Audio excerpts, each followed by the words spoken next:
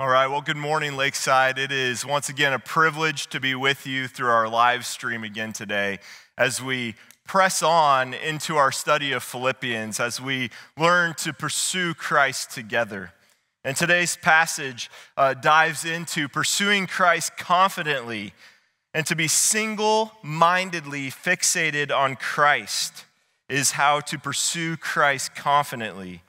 You know, for the most part, in order to accomplish a to-do list each and every day, one has to do one thing at a time. Every now and then I love it when my to-do list has a couple things on there and I can look at it and say, oh, one action will take care of both those things. That would be so great.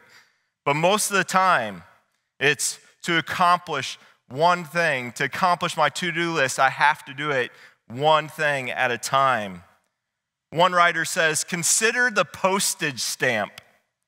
Its usefulness consists in the ability to stick to one thing till it gets there. And that's what we're going to dive into in this passage today. So we're going to see that Paul and his usefulness, he saw his usefulness consist in the ability to stick to his Savior Jesus until he got to the point where he was with Jesus. So let's pray before we dive into this passage today. Father, I am so thankful today for your word. And God, I am so thankful for the study this week in my life that you're using it to help my mind and my heart to be fixated only on Jesus.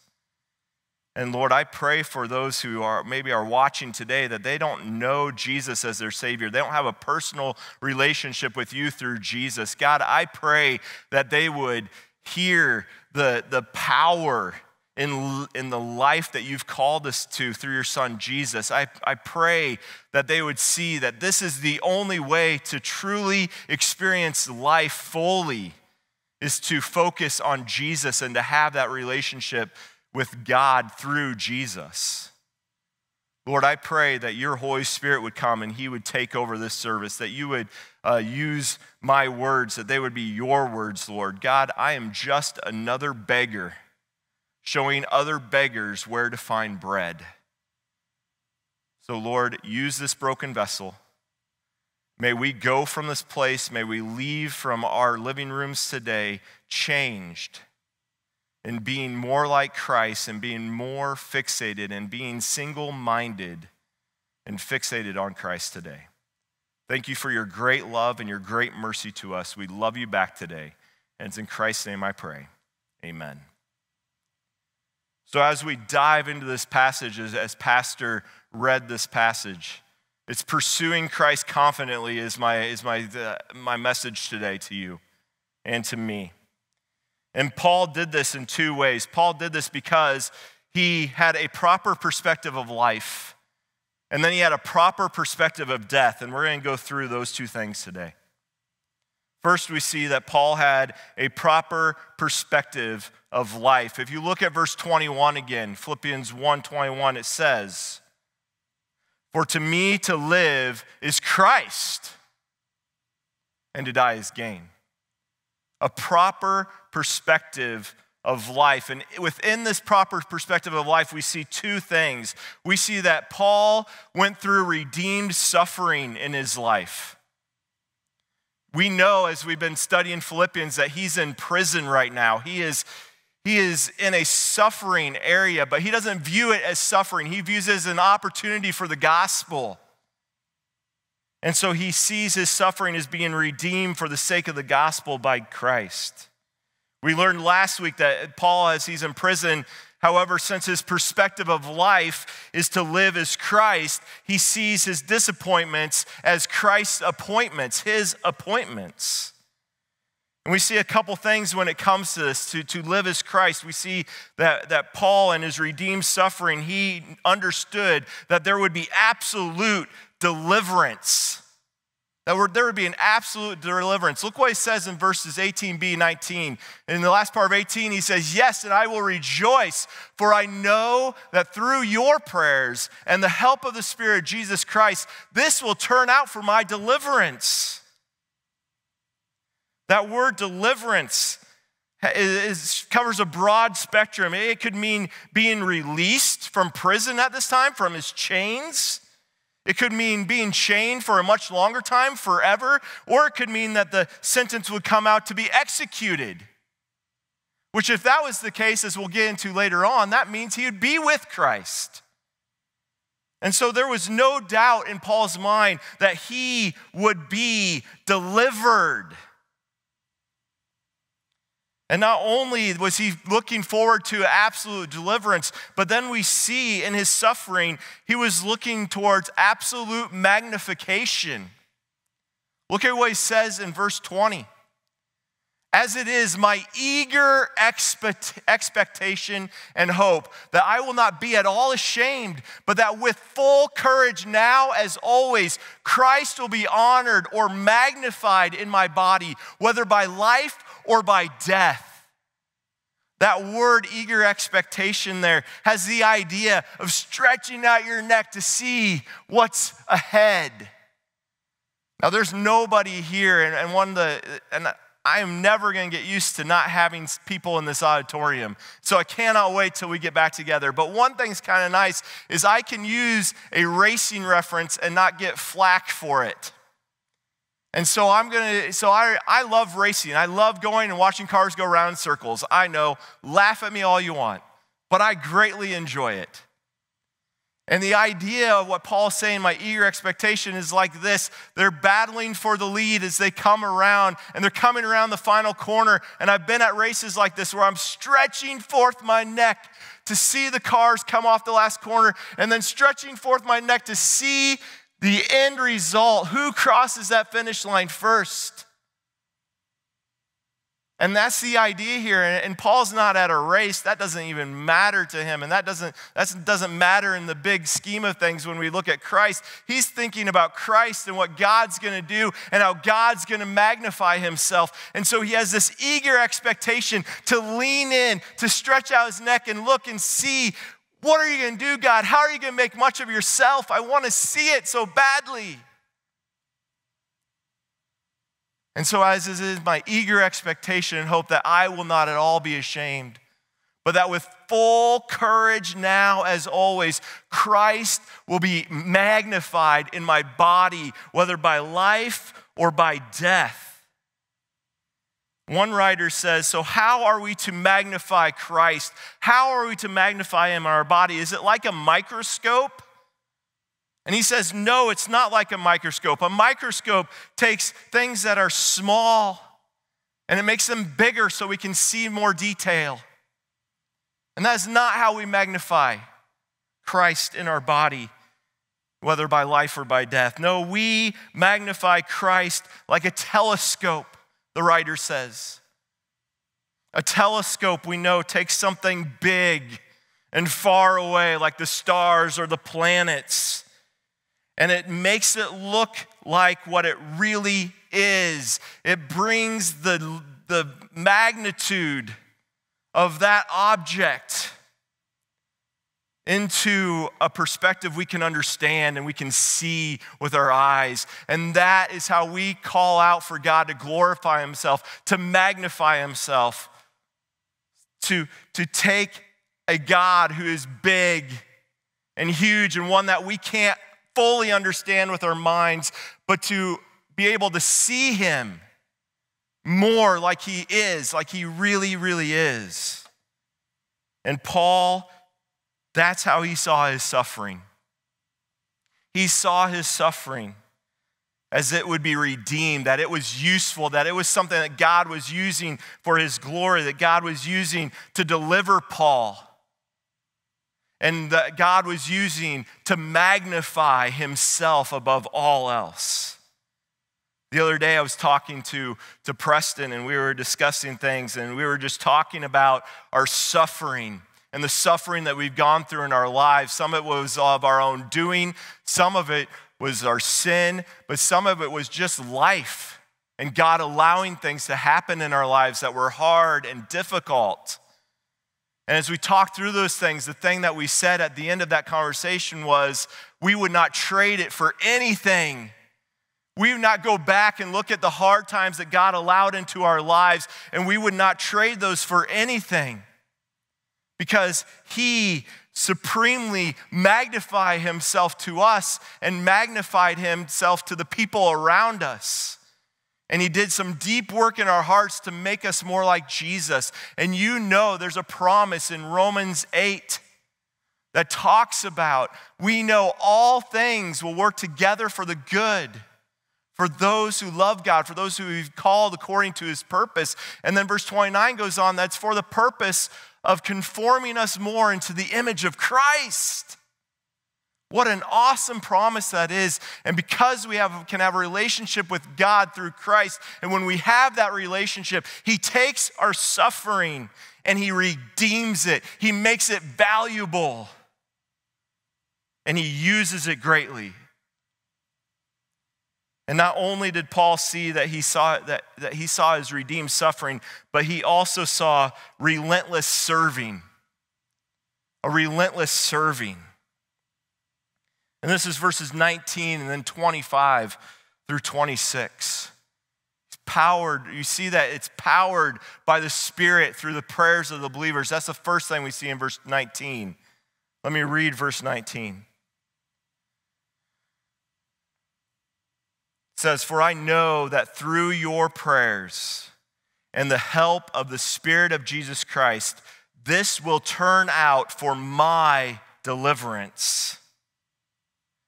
You know, as I read that and studied this last couple of weeks, I was challenged in my own personal life that if I'm to step into this role of preaching God's word that I need, if Paul saw it, that it was powered by the Spirit through the prayers of the believers, that I needed people to be praying for me.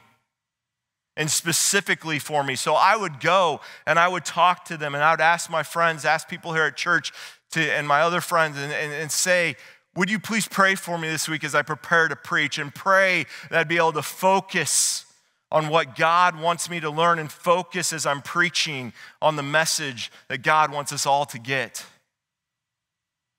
And let me tell you, God is answering your prayers right now as I preach. And I want you to understand that, you know, in this time of isolation and social distancing and those things, the one another ministries have been really hard to do, it seems like. But there's one ministry that nothing can take away from us, and that is the one another ministry of prayer. And I want to challenge you to enter into that ministry of prayer and pray for one another. Find out what's going on in one another's lives and earnestly pray for them. And I would also just remind you that you have a direct impact on the ministry of whoever is in this pulpit on a Sunday morning. You have a great ministry, and you're directly impacting that ministry of the person who's here teaching. And so I'd ask you to pray for our pastors, pray for us as we seek to glorify God, as we seek to point people to Jesus. So we see that this was, that Paul saw his relentless serving as powered by the Spirit through the prayers of the believers. The next thing we see in relentless serving is that this was for the progression of the believer's joy and confidence in Christ. And this is verses 25 through 26. Paul says, "But to remain in the flesh is more necessary on your account. Convinced of this, I know that I will remain and continue with you all for your progress and joy in the faith, so that in me you may have ample cause to glory in Christ Jesus because of my coming to you again." The Greek word order there at the end would say it would be said like this: that your confidence of joy may be more abundant in Jesus Christ for me. See, one writer says, as Paul lived on fruitfully, their joy and confidence would overflow because of what Christ was doing through Paul. which then would result in the Philippian believers' relentless serving, which brings even more glory to Christ. And then it goes on and on and on.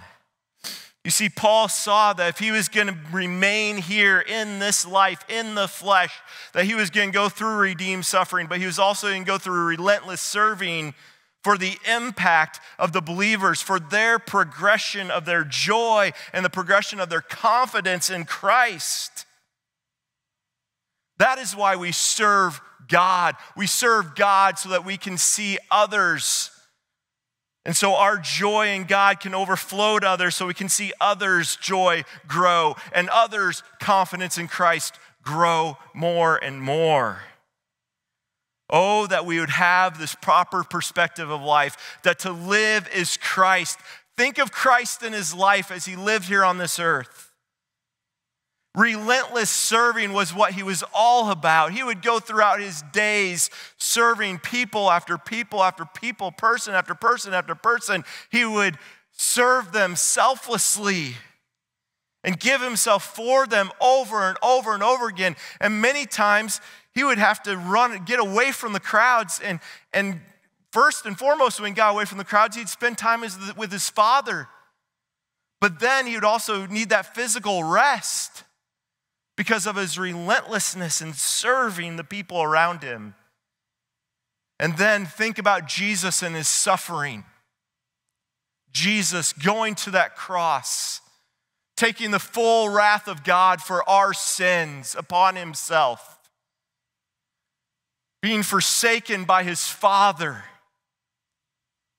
And what that suffering accomplished is redemption, full and free for those of us who put our faith and trust in Jesus Christ. And I will ask you today, if you've not accepted Christ as your Savior, I would just implore you to do that today. His suffering was for your redemption so that you can live as Christ. Because there's no better way to live. This is the only way to truly live. To live is Christ. And Paul knew that. And so he had that proper perspective of life. For me to live is Christ. We also see that Paul had a proper perspective of death in verse 21. A proper perspective of death. Look at the last part of verse 21 again. Verse 21 says, "For to me to live is Christ, and to die is gain." To die is gain. What a perspective he had on death. And the first aspect of this perspective isn't necessarily found in Philippians chapter 1, but it's found in others of Paul's writings. And it's the fact that for the believer, for those of us who have put our faith and trust in Jesus Christ, our death has already happened. For the believer, your death has already happened. Look at what Paul says back in Galatians chapter 2, verse 20. He says, "I have been crucified with Christ," co-crucified. It is no longer I who live. It's no longer Paul who lives, but Christ who lives in me. And the life I now live in the flesh, I live by faith in the Son of God, in Jesus, who loved me, and he gave himself for me. See, Paul saw that he had been crucified with Christ, and we need to be the same way. We need to daily consider ourselves crucified with Christ. It's no longer I who live. Yes, I have an ID, I have a driver's license, and it says Joel Newman and has my picture on there. But the reality for the believer is I no longer live. I am crucified with Christ, and I no longer live, but Christ lives in me. My identification has to be found in Christ. I need to daily consider myself crucified with Christ. It is no longer I who live, but Christ lives in me. And then there's another aspect of this idea that our death has already happened. And that's from Romans chapter 6, verses 5 through 11. Paul writes in Romans 6, 5 through 11, he starts out the chapter 6 and he says, what shall we do? Shall we just keep on sinning so that grace may abound? And Paul says, no, absolutely not. And in verse 5, he goes on, he says, for if we have been united with him in a death like his, we've died, we shall certainly be united with him in a resurrection like his. We know that our old self was crucified with him in order that the body of sin might be brought to nothing, so that we would no longer be enslaved to sin. For one who has died has been set free from sin. Now, if we have died with Christ, we believe that we will also live with him. We know that Christ, being raised from the dead, will never die again. Death no longer has dominion over him. For the death he died to sin once for all. But the life he lives to God. And then after Paul explains all of that, he says this statement, so you also must consider yourselves dead to sin and alive to God in Christ Jesus. Oh, that we would grasp this truth. Oh, that I would, in the morning when I wake up, as I push the off button on the alarm and I take that first deep breath of the day and I start thinking about what I have to do, that the first thought, my mind would go firstly to the cross and to see myself crucified with Christ. And it's no longer me living, but Christ is going to live in me today, and I am dead to sin. Oh, I need to daily consider myself dead to sin and alive to God in Christ Jesus.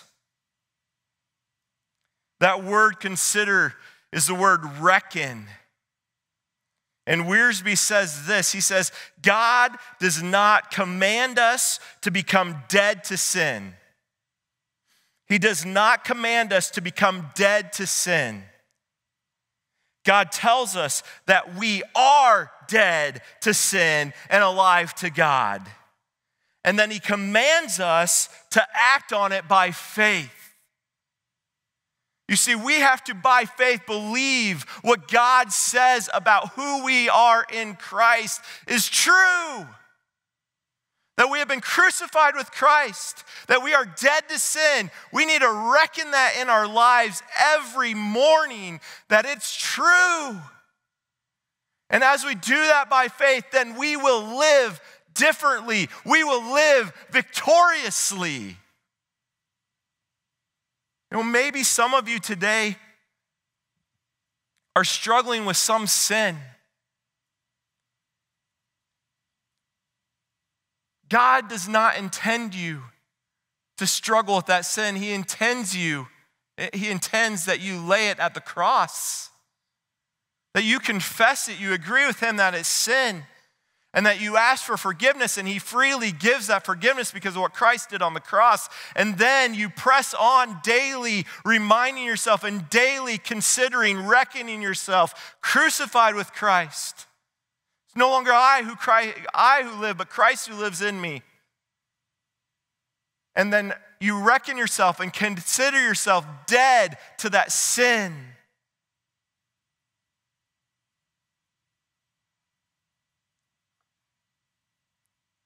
I would just implore you today to believe what God has said, that God has said we are dead to sin. We're set free from sin. We are alive to God. And believe that is true and act on it today. Act on it today. So that is one part of this proper perspective of death, that to die is gain. And the other part that is spoken about in Philippians chapter 1 is that physical death for the believer ushers in true, uninhibited living. Physical death for the believer ushers in true, uninhibited living. Look at what Paul says in verse 23.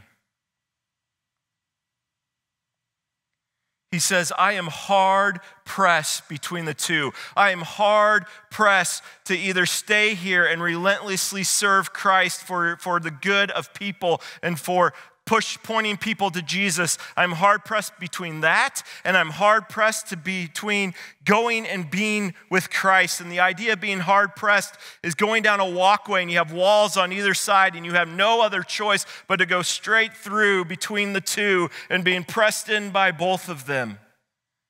And he says in verse 23, I am hard pressed between the two. My desire is to depart and be with Christ, for that is far better.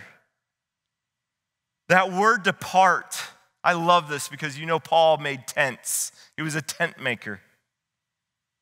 And that word depart means to pack up the tent. Pack up this living space that's not permanent and to move on. It also is a nautical term. It can mean to set sail for home. And Paul knew about this. He would take boats to different places, to different churches, to plant churches. And then he would go back home. And that's the idea, to open up those sails, to set sail for home. I remember this last year, my family and I had the opportunity to go to South Africa. And it was a great 2 weeks in South Africa and see what God was doing over there and visit some family.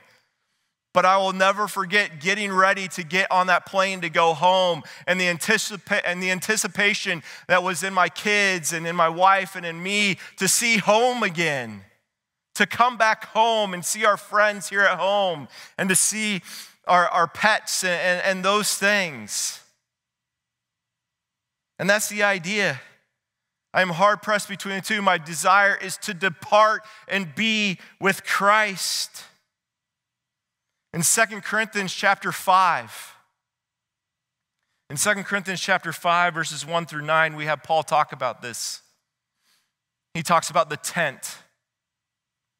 He says, for we know that if the tent, that is our earthly home, is destroyed, we have a building from God. If we accepted Christ as our Savior, we have a building from God, a house not made with hands, eternal in the heavens. For in this tent we groan, longing to put on our heavenly dwelling.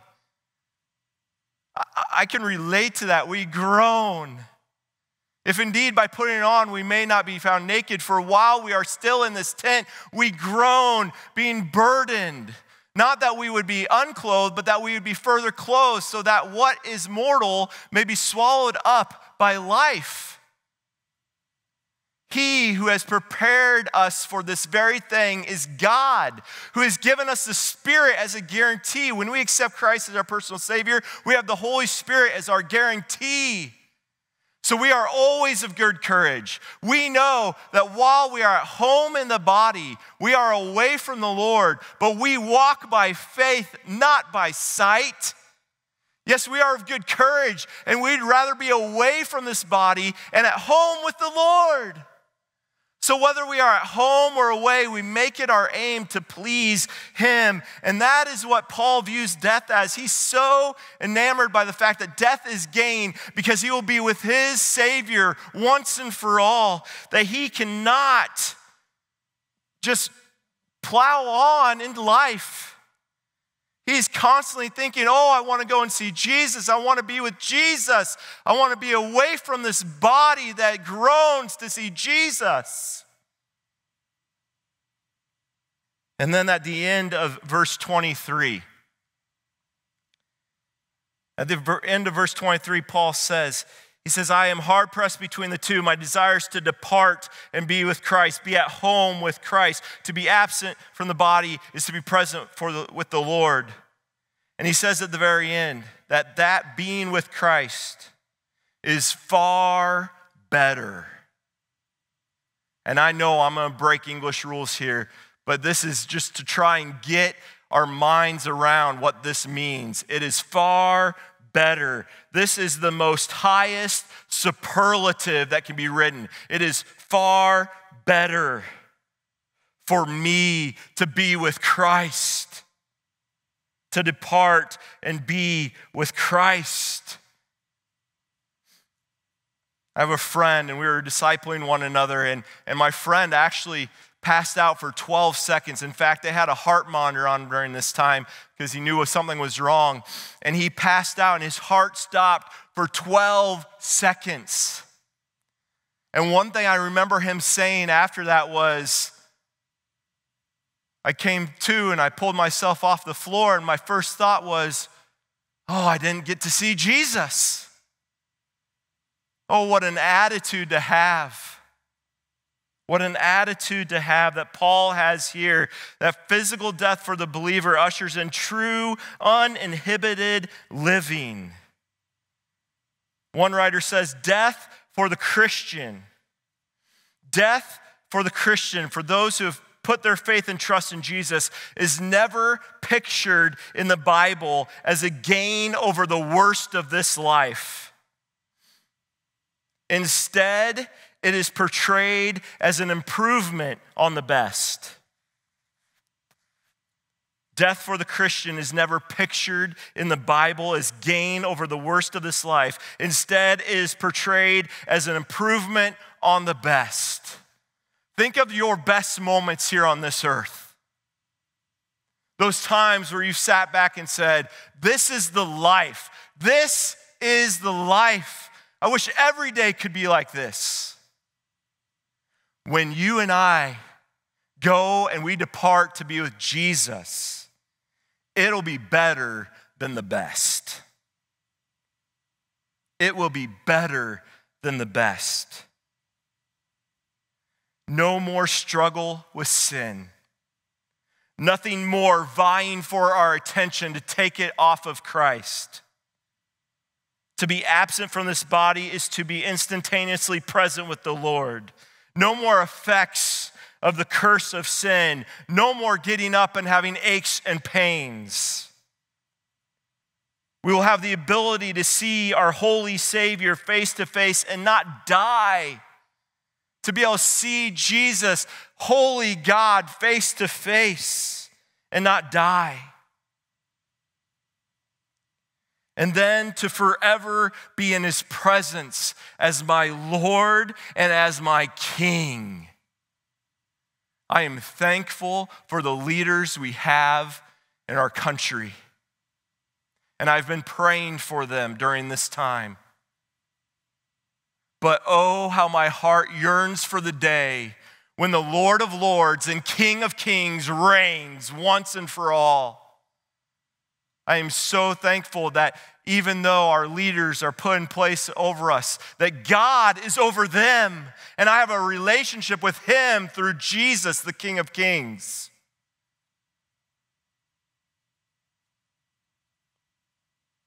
For me to live is Christ. To die is gain. I want you to think about that phrase as we close.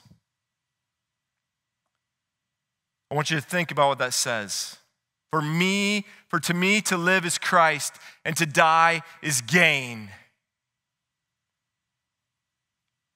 Let's take Christ and gain out of that phrase. And our tendency is to put other things in that phrase. And here's an example of that.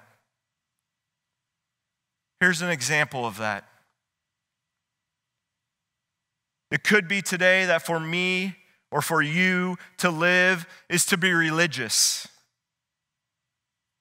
Maybe for you to live is, I'm going to try my best. I'm going to go and watch multiple church services today so that I can earn my way to heaven, so I can earn my salvation, earn my favor with God by doing religious things and things that are right and things that are good. I'm going to try my hardest.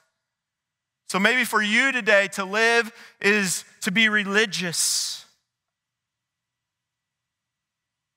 Then to die, and don't miss this, To die then is to face eternal loss in hell. Our enemy Satan is deceiving you today.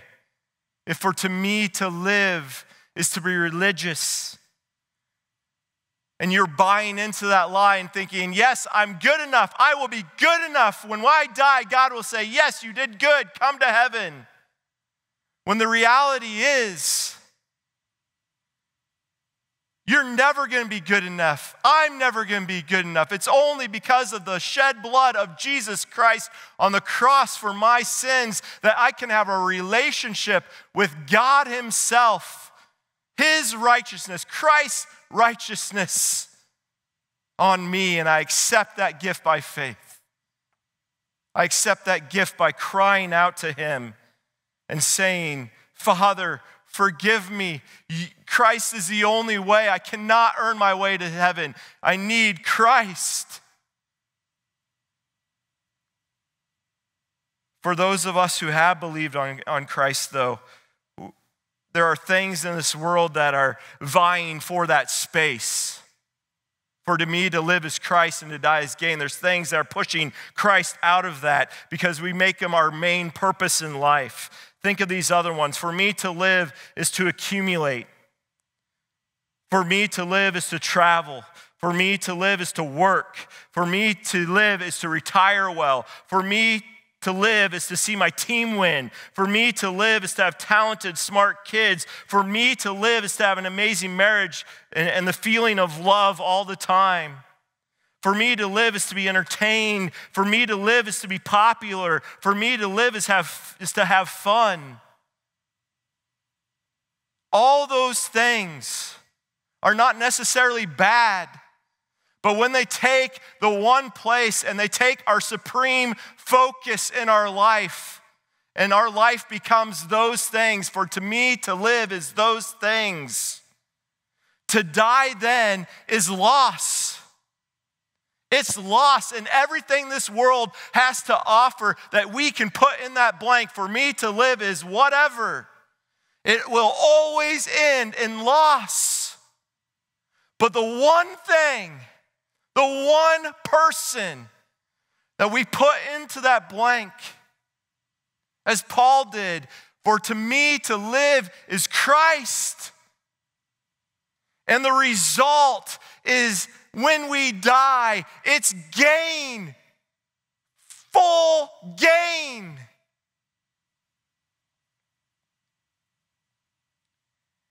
It is this single-mindedness that has to win out every day that will result in gain, and it will make it possible for us to pursue Christ confidently.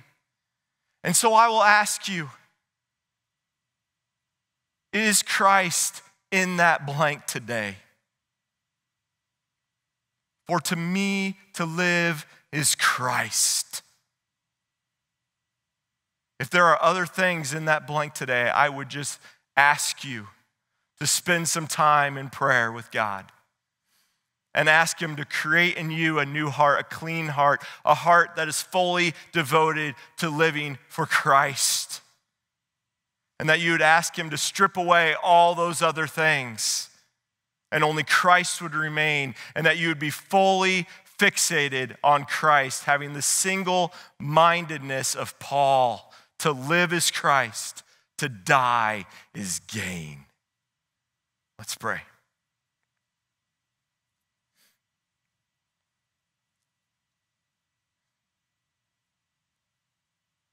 Father, you know, as we live this life, God, this life that we're still living in the flesh, that we're still struggling with our old nature. Lord, you know that. And so, God, I ask for me and ask for Lakeside, Lord, for all of us, Lord, that you would make Christ our one and only focus.